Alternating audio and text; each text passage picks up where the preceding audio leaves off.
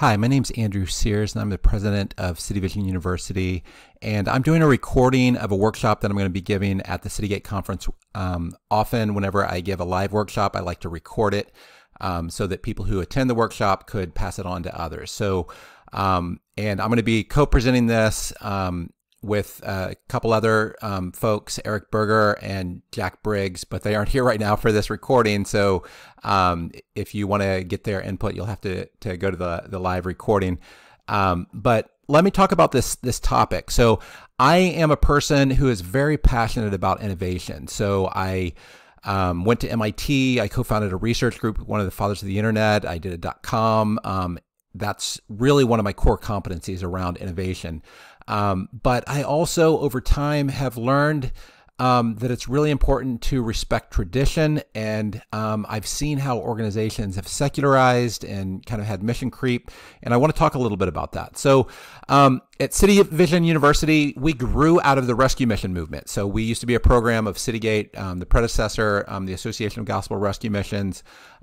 We have worked with over 120 missions, and I talk with probably about 200 to 300 missions a year. I have about maybe 300 hour-long meetings with them, and I've also been a student of history of rescue missions. We have a course on rescue mission history, and I've read lots of stories in this space. And there's a common pattern of what happens in rescue missions in different phases of the overall movement. So you start with kind of the first phase, and that's the founding. And many of the most inspirational stories of the founders are just amazingly encouraging. And they create these organizations that are completely transformative. And there's two quotes that I'm going to kind of use in this. The first one is from the Bible: no one puts new wine in old wineskins. But the second one is that many of today's problems are a result of yesterday's solutions. So as you have these different waves, what happens is you have a current organizational structure that really is mismatched with where the organization is, and you need a new wineskin. So for example, on the founding stage, what that does is you have this founder that creates this amazing organization that's transforming lives, but that creates a problem. You need to be able to scale that. So that's the next phase. That's really the biggest challenge of the next phase. So then you have the scaling approach, and that requires kind of a new wineskin. So if you don't adapt your wineskin, ultimately the organization is going to decline. So you go to this new wineskin. Often that's, a new leader. This could be over, multiple leaders, multiple generations, depending on how the organization grows. Sometimes it could even be with a leader who adapts and has to reinvent themselves and the organization. And then you get to the next phase, which is, and this is where a lot of rescue missions and Citygate members are right now, is what I call the professionalizing phase. So the scaling phase, what happens is these organizations, they've grown and grown, but all of a sudden they're so complex that you need experts in each domain. So they've outgrown not just the founder, which often happens between the founding and scaling.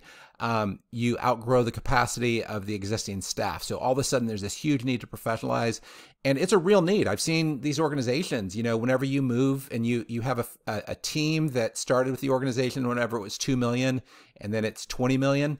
A lot of the team members can't handle the complexity, and honestly, people get hurt whenever you don't do that adaptation. So a lot of times what's really happened in this past generation, and currently with a lot of missions, a new executive director comes in and they're the new sheriff in town, and they say, hey, we have got to professionalize. So that's what's happening. So, again, what happened there is the scaling problem was yesterday's solution. You had to scale the organization, created a problem of a complex organization that required professionals, right? So now a lot of organizations are in this stage. So the question is, where are we? What's the challenge now? And I've spent, I've been with Cityvision since 2008, so about 15 years, and I've been in the rescue mission movement since 1992, and I've read hundreds of books and talked to probably thousands of conversations thinking about this question: what is the next challenge? Now, one of the books that really is, in many ways, I view it kind of like an amazing sermon on kind of this concept of transition, is called "Canoeing the Mountains" by Todd Bolsinger. And I know it's been making its circles in rescue missions. And the idea from that was that Lewis and Clark, whenever they were exploring, they thought that they were going to take their canoes from the river that they're on to another river.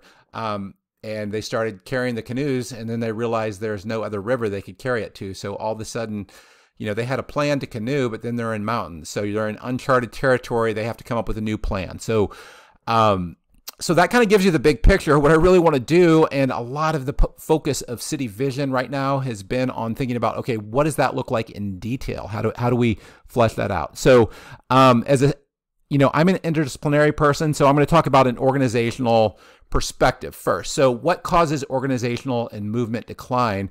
Well, essentially, you have a strategy for an organization. You can think of this as a wineskin, and the whole strategy all works together. So you have this thing called theological vision, and that's kind of a technical term for a vision and value statement that fits your current time and context. And then you're going to align everything with that, your programs, your funding model, your systems and policies, and your culture and staff. And what happens between these waves is you have a change that happens, so your context and audience changes. And if you have a radical change, if it's an incremental change, you can just, tweak a few things here. But, in a lot of those changes, it's a 10 times difference in the size of the organization, or 5 times, or other things change. So your results are changing. So ultimately what happens, organizational and movement declines, is you start to get to a point where there's a mismatch between your context and audience, and you start to have a decline. So that's essentially what that's about. Now, for a lot of rescue missions and Citygate ministries, one of the best things about it is they live in this truth and tension. It's like a bow. And, instead of an or, a lot of rescue missions follow the and. So, truth and grace, sacred and secular, sharing the word and deed, faith and works, Great Commission and Great Commandment, justice and mercy and forgiveness, responsibility and freedom, spiritual counseling and clinical counseling, salvation and sobriety. So that's really what this talk is about, is how do you do the same thing, honoring tradition while embracing innovation, and how do you keep that tension and navigate the current crisis to do that. Now, if I had to characterize what I think the current crisis is, honestly, compared to the other crises, I think this one's actually a lot more significant for a variety of reasons. I'm not just saying that, but here's what I really think is going to happen in the conversations that I've been having with people. For ministries that are serving the poor and the addicted, in a lot of cases, that's rescue missions. I feel like without better navigation, there's a big risk that, maybe 25% will successfully adapt. They have a good enough GPS, they're going to get there. 25% will secularize. 25% will become irrelevant by not adapting, so they'll hit that decline, but they won't compromise on their values. And then 25% will not adapt because, honestly, they're in a, cultural space that really isn't changing as much. They aren't experiencing as much change. Now, I want to talk about the innovation side first. So, I told you I'm an innovation guy, and we study a lot of the trends that are happening in society, and we talk with a lot of our partners. And one of the most probably famous futurists was Alvin Toffler, and he said, man has limited biological capacity for change. When this capacity is overwhelmed, the capacity is in future shock. And I believe that's a big part of what's happening. So this is kind of a diffusion of innovation curve. And over time, different innovations will go through various stages. But what's happened is many of the problems in society have moved super quickly. Fentanyl is an example. But our solutions are still kind of stuck over here. We need to innovate more quickly. So if you look at the different problems that are out there, so this is a graph of the opioids deaths in America, and you can see, starting in 1999, they were pretty small, and then they've grown, and you can see the different categories. So this is, pharmaceutical, there's heroin, and there's synthetic. So this would be, the prescription pills. And you can see that over time, it's just ballooned. The numbers have increased, down here, just a few thousand, and it's just been growing dramatically. So, the first wave was, prescription, then heroin started to increase, and then now it's been fentanyl. So how do we respond quickly enough? That's creating a challenge. Now, some of you have also heard of this term called the deaths of despair. So drug overdose is one of the deaths of despair, and you can see that that's increased this line here. But then there's also been, alcohol, an increase in alcohol-related deaths more recently. Suicides have ticked up in the past 20 years, but they're combining all these and they're calling them the deaths of despair. And there's a book that came out on this, just really interesting.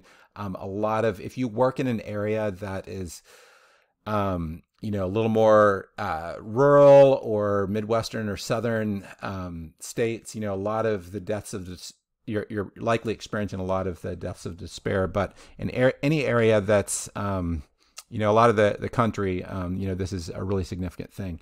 Then you have the housing and homeless crisis. And this also varies in different parts of the country. But I live in California, and, the number of homeless individuals has really ballooned in the past, few years. And this isn't even showing the past, 3 years. It's gotten much worse.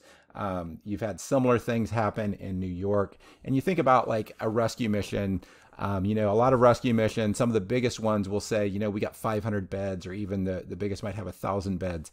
But these numbers, 80,000, 140,000, in New York, a lot of those are in New York City. So we're just not keeping up.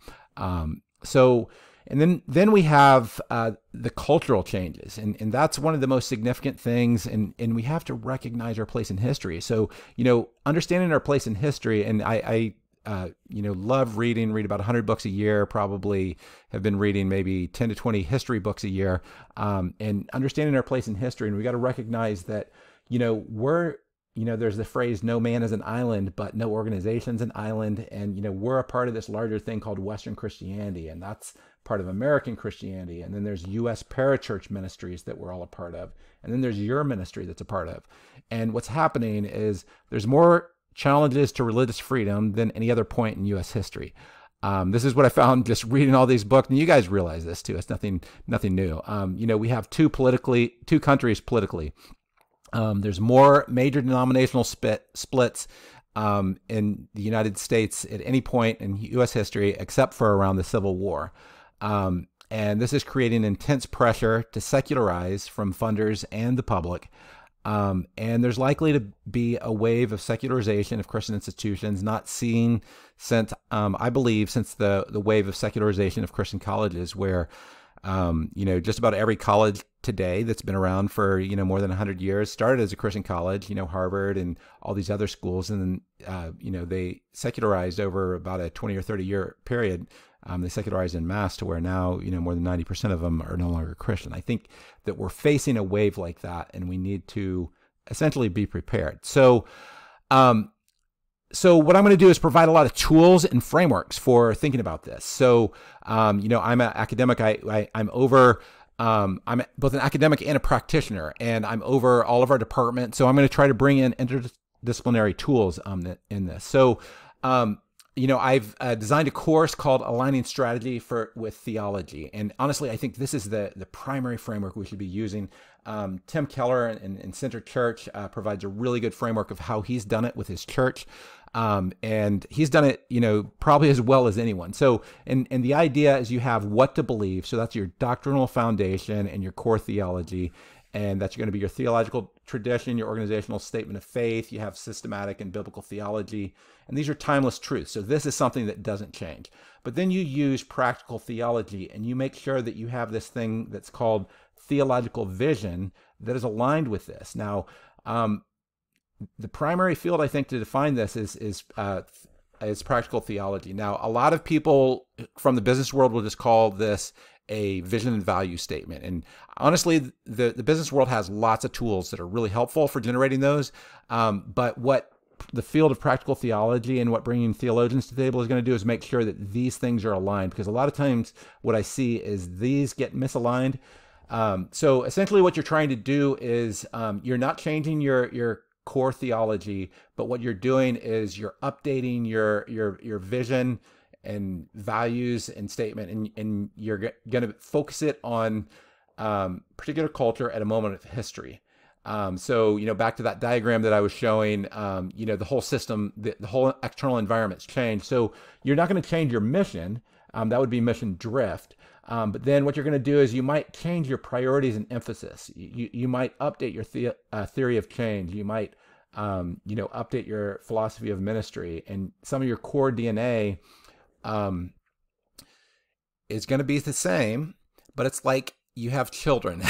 So you don't want to, lose the core family values, right? But you're going to have children, and your children are going to live a little bit different. So that's kind of the idea there. So, but this is the part that I really see misalignment happens is it's the ministry expression or the strategy. So, and that's how the gospel expressed in a particular ministry in one community at a point in time. So, and there's 4 components, as I showed in the diagram before: program, culture and staff, systems and policies, and funding model. Now, I adapted this from Center Church. I've added some of these elements to it. But ultimately what we're trying to do is make sure all of these are aligned. Now, to do that, what we're really trying to do is to create a new wineskin. So coming back to this, a new wineskin needs a new theological vision, right? So you're have to recontextualize. You need a new theological vision. And honestly, it's incredibly difficult and dangerous to do this. So what you need is dual expertise. You need to understand the how and why of the tradition, and you need to have strong innovation. So you need to be on top of the emerging trends and models. So I'm going to talk about the innovation side, and then I'll come back to some of the tools that are used for the how and why. So how movements happen is a new movement happens when someone aligns a new theological vision and a strategy with what God's doing in a particular context in a way that enables it to spread. So Tim Keller, for example, he created this church that grew like mad in the middle of Manhattan, which isn't typically thought of as a place where, the gospel is thriving. And then he created a movement called the City Network that identified similar cultural context and helped launch a movement. So within rescue missions, what we need to have innovation hubs and sub-movements. Essentially there's going to be, there's different ways of thinking about that. One is by cultural cluster. So coastal cities have a lot of commonalities among, the secularization challenges, and smaller cities and rural towns. And, some locations are super liberal, some are super conservative. There's going to be common innovations that happen in different spaces. But then there's also by function. So Christian recovery, direct mail, thrift, social enterprises, HR, aftercare. So if you look at the last generation, there was a lot of innovations that happened. So I talked with Michael Limita, who's been with the rescue mission movement for, decades, and he started in Christian recovery, 40 years ago. And he said that, he was considered an apostate for encouraging missions to do Christian recovery 40 years ago. Now it's become much more mainstream, but then there's been other things like, and there's a way to do it that retains your core values, right? But then there's been other innovations that if you look at, Russ Reed, and they really pioneered direct mail that came out of Union Gospel Mission, and then that spread to all the missions, and many missions today are really benefiting from that. And then there's thrift store innovations, nonprofit IT innovations, and what's happened, and this is one of the great successes of Citygate, is that if you look at where rescue missions were in the 1980s, and I would say this is the scaling generation, the scaling movement. Rescue missions in the 1980s, most of them are here. So what this is a percentage of rescue missions that have kind of adopted these things, right? So there's kind of a question of what are the key innovations needed in this generation. Now I have my theories. One big one is cultural adaptation in kind of post-Christian cities, as they're calling it, or whatever you want to call it, coastal cities, cities that are ultra left-wing, so however you want to view that are hostile to Christianity. And then there's, I think that, on the fundraising side, probably innovation in major donors, planned giving, maybe some tech. Also, there's kind of this values-aligned professionalization, and there's program innovation and aftercare. I want City Vision to be one of these hubs. I want us to be a hub of innovation, or a player that helps in multiple hubs of innovation. So that's kind of the innovation side. Now I want to talk a little bit about another concept is called the Overton window. And so the idea of the Overton window, it's a way that we kind of limit debate. And every organization has an Overton window of norms and limits to debate. And I think to a certain extent that can be healthy. It's just a question of, is it too narrow or is it too wide? You don't want to say that genocide is an okay thing, right? So that's going to be a limit to a debate just about everywhere, right? But a lot of times our Overton window gets stuck.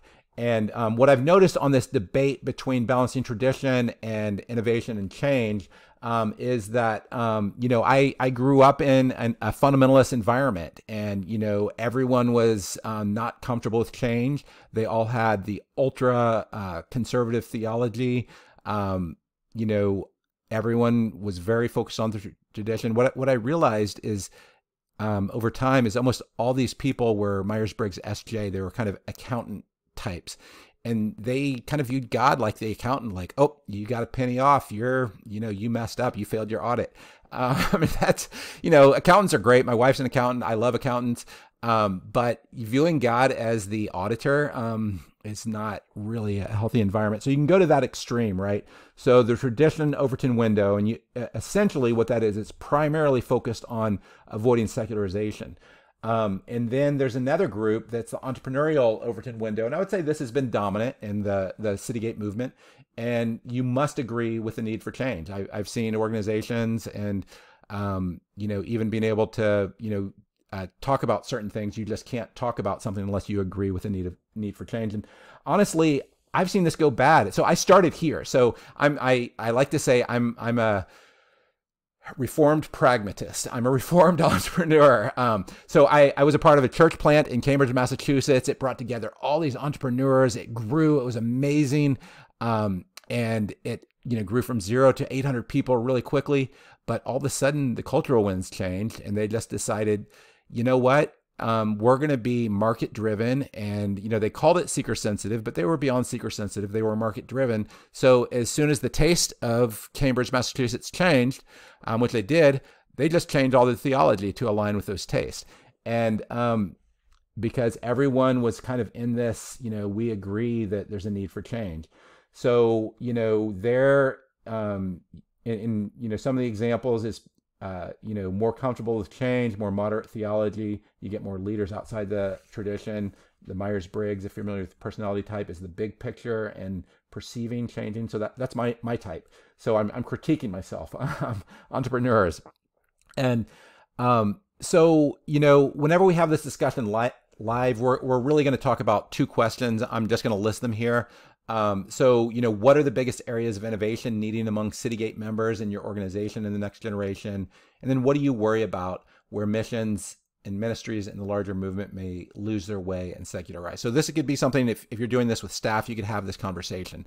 Whenever we have this live, I'm going to be asking the panelists, on the innovation side, what are specific steps that your ministries taken to innovate and adapt to a changing context and need?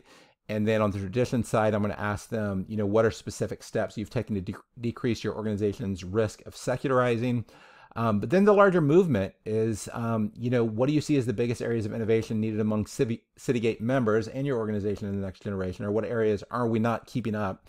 And then larger movement trends, what do you worry about where missions or ministries in the larger movement may secularize? And how do you think that might happen? Or what are examples that you've seen of secularization? So if we're doing this live, this would be the part where we do panelist responses. Jack mentioned he's going to use this slide on his logic model. I'm not sure how he's going to use that.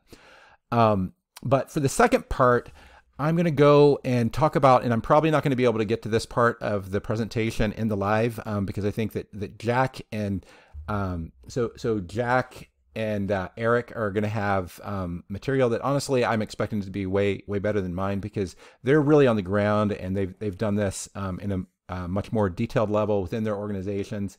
But I'm going to go ahead and kind of the second part of this also, which is going to be providing tools to balance tradition and innovation. So if you look at the field of future studies, you kind of have these different projections for the future, and you can kind of say, okay, this is probable, current trends likely to happen, this is projected, this is the preferable, and you have possible, plausible, right? So I started off saying, this is probable right now. If we don't change things, I believe that 25% will secularize, 25% will adapt, 25% will become irrelevant, and 25% will not need to adapt. So, I mean, you can, adjust those percentages however you want, but that's my best guess right now based on, hundreds of conversations or maybe 1,000 conversations with different organizations and what they're dealing with in current strategies. The preferable is 75% will adapt successfully and 25% will not need to adapt. Ultimately, that's what I think we're trying to do. So how do we do that? Well, we need to understand this through multiple lenses. I talk to all sorts of people. The current group, the current crop of leaders are a lot of professionals, and they're really good at the business side.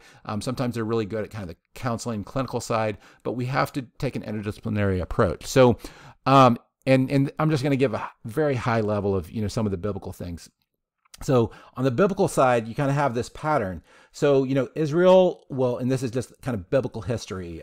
Everyone sees this, but it's trying to figure out how does this apply to your organization. So Israel turns to God for help. God redeems and blesses Israel. Israel becomes complacent under blessing.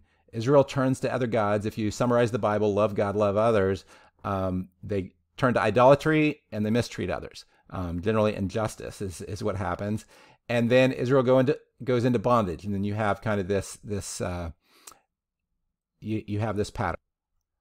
So I've read a lot of books on parachurch history and histories of ministries and histories of organizations. I read books on the YMCA and secularization of Christian colleges and secularization of radio, and I've tried to understand, okay, what does this look like on an organizational perspective? And this is the pattern that I've seen. So God initiates a new movement. God redeems and blesses the movement. The movement experiences blessing. This happens with churches. This happens with parachurches. The organization becomes affluent. And as it becomes affluent, it becomes dominated by high-end professionals. So their staff and board are high-end professionals. Now, one of the key things about that is a lot of times high-end professionals, not always, don't have countercultural tendencies. So a lot of the earlier stages, you have people who are countercultural. So and sometimes they're unhealthily countercultural. They just want to resist the culture, even if they don't need to. So they don't really care what anyone thinks, and they're fine with being mistreated with that. So the organization becomes affluent, and then often what happens is society's cultural values change. This definitely happened with Christian colleges. And then the organization must change or be marginalized. So with Christian colleges, what happened was they were all high-end professionals, and there was extremely strong sociological and funding pressures to conform to changes.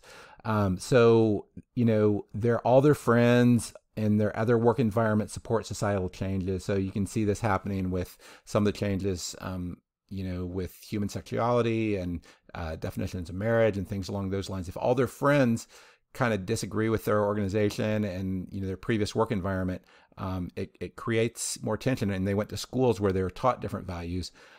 So it's going to be extremely difficult. So in the case of Christian colleges, there is policy changes that basically, if you didn't secularize, you could either grow tenfold or your budget could, shrink and you'd have to lay off half your workforce. So it's extremely difficult for people who've experienced success to go through that type of challenge and to be an organization that's marginalized. What if your organization is declared a hate group by your local newspaper because your local newspaper happens to be super left wing and they think that anyone who disagrees with them is a hate group. So one of the changes that happens is this pattern's difficult to perceive because it happens over decades or centuries. So this might be 50 years from this. So the person who does this, they think, hey, everything's great. But they don't recognize that they planted the seeds that created this. So the intervention points, I believe, are here. What do you do whenever you're becoming affluent? How do you think about the culture? And then here. So, whenever you're facing a really difficult choice. Now, my organization, and I'm not going to go into the details, but at one point it faced a choice where we either could secularize or we could lose 3/4 of our budget. I lost 3/4 of my budget, but I had to pay the price for that. I lost friends over that. I had to fire people who were close friends for me. I don't want anyone to go through that ever.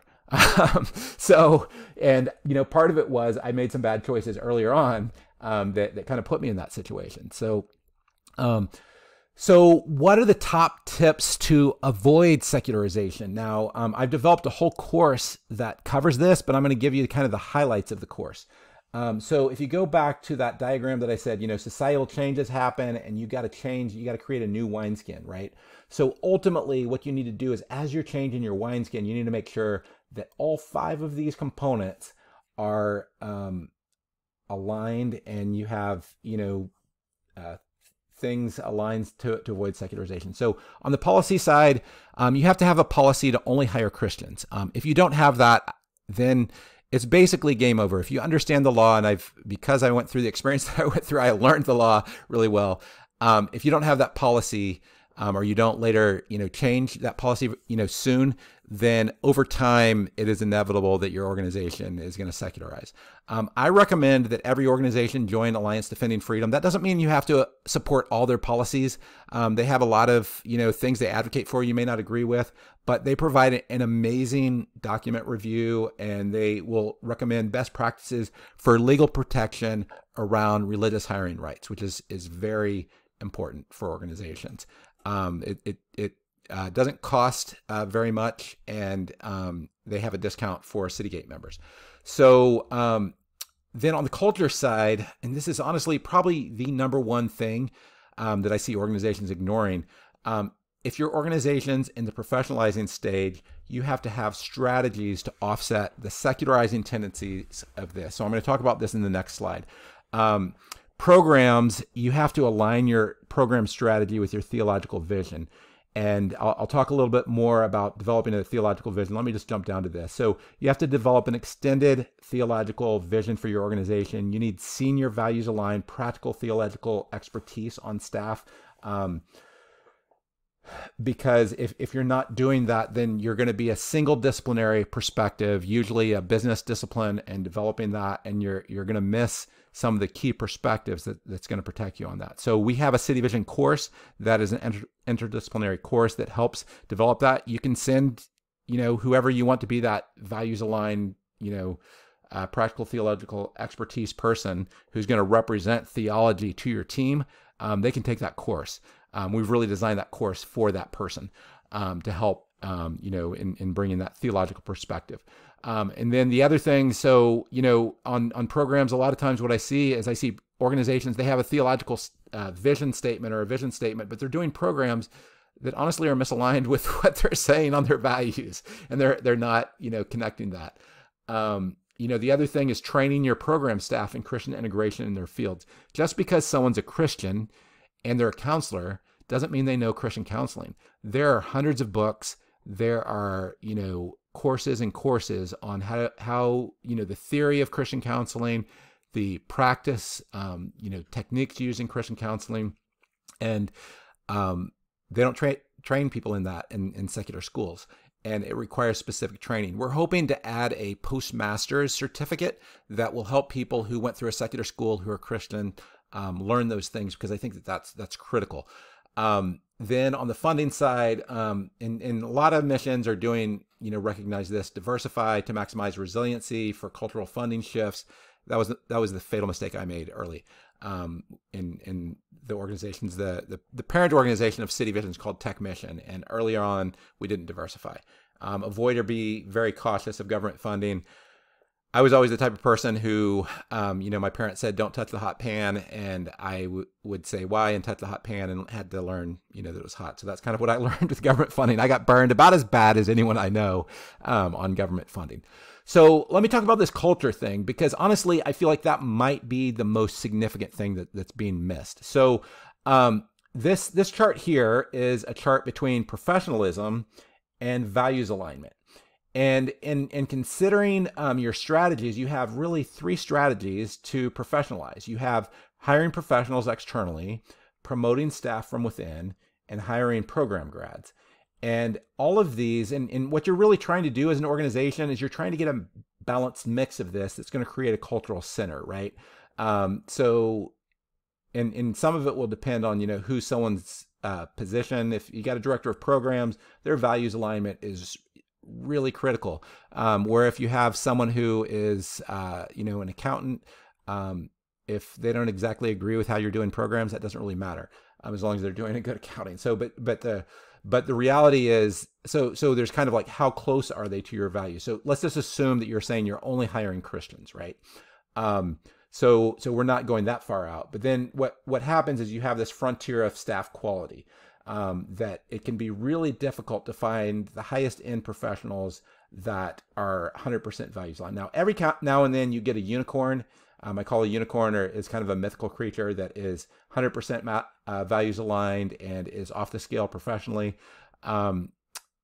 Unicorns sometimes show up, but that takes an act of God, and you can't build an organization based on this. This is if you're hiring, if you have 100 staff, and how do you do it strategically? So what happens is your cultural center changes over time. So I talked about the founding stage. The cultural center, I would say on average, is here. So they got this amazing values alignment, man. These people are sold out for the movement at the founding stage. But sometimes you might have more limited professionalism, because you're often, you might have the majority of the people who are program grads. Then as you scale, you start to realize, we need to hire more outsiders. But you're still very restrictive on who you have with them. And you have a lot of staff who've stayed with you for a long time, and they've grown with the organization. But then once you get to this professionalizing, what's happened, this is actually a secularization curve, right? You look at the values alignment, it's moving over here. Now, whenever crisis happens and you face a situation like I had, where you have to walk away from 3/4 of your funding, you got to walk away from 3/4 of your funding, and you have this staff group, they're going to be like, okay, we'll do that, no problem. You have this staff group, they're going to say, no, let's not do that. So ultimately, one of the key things that City Vision's trying to do is to move this frontier of staff quality. So what's the solution here? City Vision, we enable partner ministries to increase staff training by 200 to 400%. So what you do is you hire professionals, and then you give them intensive values training. And you promote staff from within with intensive training, and you hire program grads and you give them intensive training. So essentially you're moving everyone to the right. You're moving a lot of people up on this. And what you do is you improve your frontier of staff quality. And honestly, this isn't that expensive whenever you consider the cost of, this secularization trend to an organization. Now, another framework I want to provide. So this is from the theological perspective. So that previous one was from the HR perspective, overlapped with a cultural perspective. This is from the theological perspective. So the Wesleyan quadrilateral is a tool for how we come to understand truth and how we make decisions. And the idea is that whenever we come to understand truth, we combine scripture, tradition, experience, and reason. Now, I use this in my course to talk about, use this as a cultural analysis tool. You can think of this as Myers-Briggs or like competing values framework. And what happens is you have a ministry cultural center, and this is where your core competency. So, you can ask a question, are you as strong in scripture as you are in reason, right? Or strong as in understanding the tradition. You have staff who've been there for, 30 years and, really know the movement. Now, each of these has fields related to it. So this is Bible and theology. This field, tradition, some of that you get from staff who've been with the movement for a long time and who are sold out to kind of the cause. But some of that, you got to study history. A lot of the people who do not, they just don't take secularization seriously. It's because they're coming from this framework down here and they haven't read history. Like, if you really read history, there's almost no way you can come to a conclusion other than, that secularization is a really big deal. And then on the experience and reason, so that's business, leadership, nonprofit management, science, social science, counseling. Now, again, I say that I'm a reformed, a recovering person who, as an entrepreneur, I live here. Whenever I went to MIT, I lived here. I was naturally really good at these. So what I've been doing myself is really really investing in these domains. So what happens in organizations is they start off, so in that founding stage and maybe, mid-scaling stage, the leadership is dominated with those with a ministry background and a long history of the organization. So the cultural center's up here. Now what happens is once you get to that professionalization stage, you start to get, leadership that is dominated with high-end professionals from these fields. So you got to get business leaders, experts in leadership, nonprofit management. You have to get people who, have clinical counseling degrees to be over things, a lot more expertise and, evidence-based practice and things along those lines. And that's critical because honestly, I've seen organizations that, if you're running a $30 million organization with a staff that has a $2 million capacity, it's going to wreck people's lives. So there's not an easy solution. You have to professionalize. But what happens is you get leadership here that then is uneducated on the historical secularization trend. They believe that it's not, that's just something that's imagined. And you get leadership that has limited training and discernment with practical theology, and theological vision. So what happens there is that, ultimately this is called pragmatism, right? And I'm a recovering pragmatist. And what happens is, this order gets reversed. You never state it that the order is reversed, but what happens is you do things. And if you study psychology, this is actually how, 90% of our decisions get made is, we make the decision, then we come up with justification on how it works. And this happens all the time on why we, made the decision.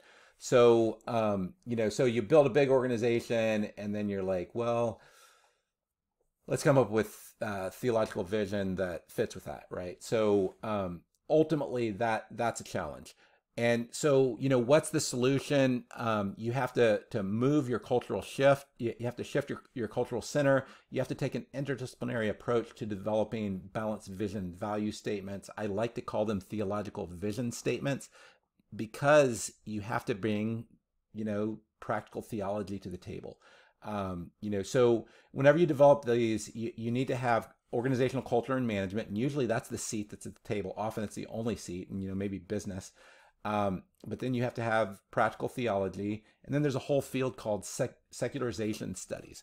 And that's an interdisciplinary field of biblical studies, theology, church and parachurch history, cultural studies, and sociology, and how all of those relate to secularization. How does secularization happen? Ultimately, what we're trying to do is we're trying to build a movement that has core competencies that's huge across all these domains. Now, that doesn't mean that your organization is going to be that big, but that's what you're trying to do is you're trying to increase your core competency across these domains. I'm not saying you got to stop being, don't hire business experts, don't hire, licensed counselors. What I'm saying is as you do that, you got to balance out your culture. You got yourself, I've just been sitting down reading and learning theology and, other things. So I know these space. I've been going through and, learning more of the histories and learning, more about the movement. So let me talk a little bit about, how City Vision is trying to do that and what our vision. So our vision is to serve as an innovation hub that radically transforms the effectiveness of ministry serving the poor and the addicted while preserving their core values. So we want to do that at 3 levels. So if you think of kind of an army as an example, so you have your program graduates. So we have a program called Wounded Healers. About 25% of all our students are program graduates of rescue missions and similar ministries. And those are like the enlisted. Now, if you have an army that's all officers, it's going to be problematic. If you have them all enlisted, that's going to be problematic. So we serve as an aftercare partner program. And we also serve as an innovation hub for aftercare and program practices. And then you have the officers. So that's the staff. And this is across all of City Vision's programs, not just the Wounded Healers program. And we serve as an innovation hub and training hub among staff to enable ministries to professionalize while retaining their core values. So you need, in an army, you need the enlisted, you need the officers. And this is really a key thing I think that we need to develop within the larger movement of Citygate and the rescue mission movement is the generals. So our goal is to be a primary source for thought leaders out of the rescue mission and similar movements to enable the movements to continue to innovate while preserving their core values. So, you know, that S curve that I showed you of we got to create a new wineskin, helping to work collectively with the thought leaders out of the rescue mission movement. That's really what this is about. Is we're trying to do that. So, you know, what are some of the possible key innovations? You know, I mentioned cultural adaptation in post-Christian cities, you know, innovation in major donors, values-aligned professionalization, and we think that City Vision can be a part of that. And the way City Vision does that is our Wounded Healers program works with program graduates. Then for staff training, all of City Vision programs, and we're an innovation hub for staff training.